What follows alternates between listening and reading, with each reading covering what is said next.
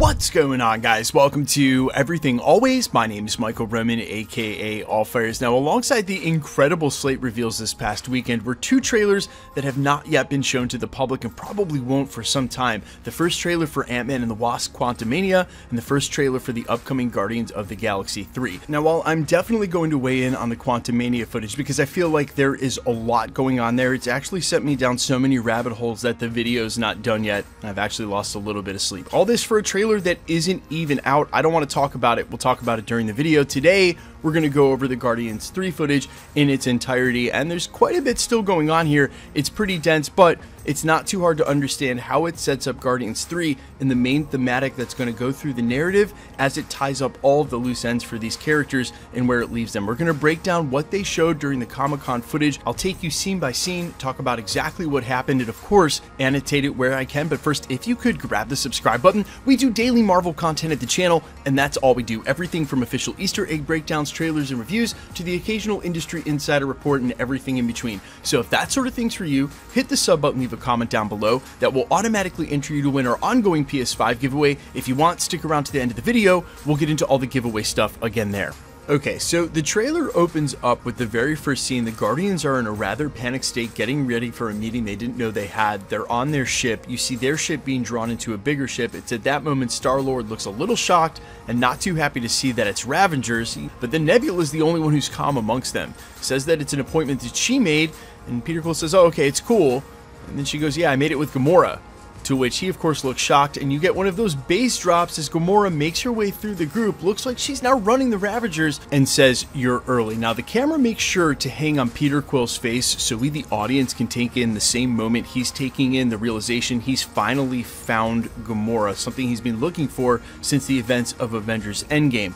But everything about Zoe Saldana's performance in this scene, make sure to tell you she is a completely different character. Her body language, the way she talks, the way she said you're early, she looks as maniacal. Okay, yeah, we know the Ravagers are a pretty silly dumb bunch, but as maniacal as the rest of the Ravagers standing around her. Mantis is now viewable over Star-Lord's right shoulder.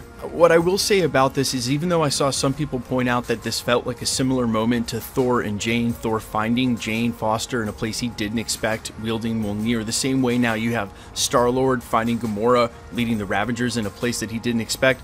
I can tell you sincerely, those scenes felt nothing like each other. Synchronicitous details, I'll admit, but you can tell right off the bat from the tone of this trailer that Guardians 3 is going to be a heavy film. Now, the song that plays is the Flaming Lips' Do You Realize? And the lyrics specifically and directly narrate exactly what's going on in the trailer. Do you realize you have the most beautiful face? Do you realize we're floating in space? Do you realize that happiness makes you cry? Do you realize that everyone you know someday will die? And during that sequence, you actually see flashbacks to Gamora and Quill as they almost kiss from the original Guardians movie. You also see them all in spacesuits deployed in space, literally following the lyrics exactly, that happiness makes you cry. And as Peter Quill tells Gamora, you were everything to me, she replies, that person wasn't me. Now, the next is a flashback sequence where we see the origin for Rocket. It's a baby raccoon reaching his hand out, sort of looking scared,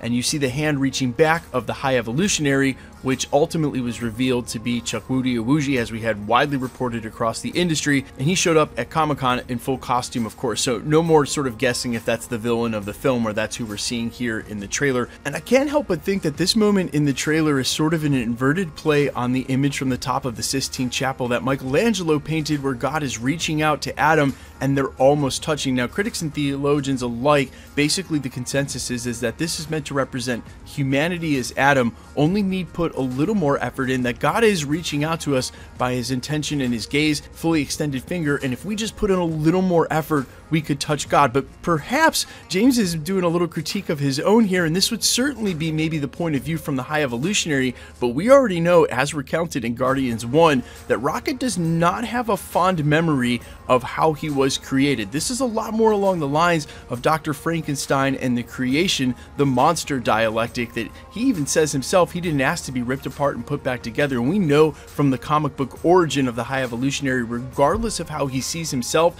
that he's ultimately a villain and all of these experiments are cruel. We then get a montage of characters in ways we probably haven't seen them before just yet. We see Quill and Drax actually wearing the blue Avengers uniforms that we saw Rocket most likely wearing in Avengers Endgame, or something similar to that. Drax is also wearing clothes, even though I don't think he's worn a shirt at any point throughout the entirety of his time on screen. We also see Star-Lord using his blasters with Groot. Groot finally looks like he has passed the point of being a teenager, or if he is, he's really close to adulthood. One small fact about Groot, he can actually age himself at will. So you have to imagine he may have stayed a kid or an adolescent a lot longer than he had to, and maybe at this point he's finally choosing to grow up. Now finally we get to see our very first look at Will Poulter's Adam Warlock, and I have to say, not only am I super stoked for this character, but he looked pretty comic accurate. Will Poulter definitely looked like I imagined Adam Warlock to look, and while at first I have to admit I maybe didn't exactly see this casting, it was great, and I can't wait to hear the rest of the comic book community's reaction to this.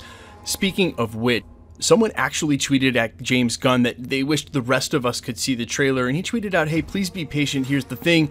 The special effects aren't quite done. We still need to tweak it. We just got done filming anyway. Just be patient with that." And that's really, I think, what this comes down to, is not only are we way ahead in the timeline for marketing, at least along the new MO of Marvel Studios. We used to get the first trailer 6 months out. It appears as though they've shifted to putting trailers out a little closer to release dates. They know people are still going to go, but the special effects for these things just take so much time. We're hearing more and more about that recently. Yeah, guys, I saw all the reports about people complaining about the VFX conditions. First of all, that is actually nothing new in the industry. Some of you may remember that animated movie Life of Pi that won all those awards. Yeah, the animation house that did that film actually went bankrupt years afterwards. VFX is horribly underpaid. It is an absolutely cutthroat industry.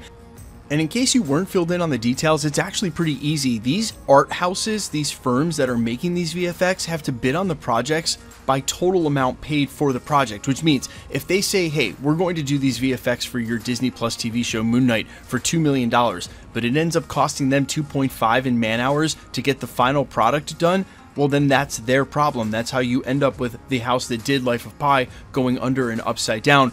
The reason I bring all this up is if you read those articles recently and you were outraged and want to do something to support the artists, you've got to be more patient. One of the ways they relieve stress is these crazy deadlines. One of the ways you relieve crazy deadlines is you give people more time to work on them. So as in James was saying to that person in that tweet, personally, hey, we just got done filming. I have to get into editing. We have to get the VFX done. Being patient for these trailers and first looks is how you support the artists, and you tell Disney it's okay, take as much time as you need. Don't crush these artists under the weight of crazy deadlines. And that's just the way I'm going to start looking at it from now on. When first I would complain about why we haven't seen a Thor trailer, why did it take so long to get the Spider-Man trailer?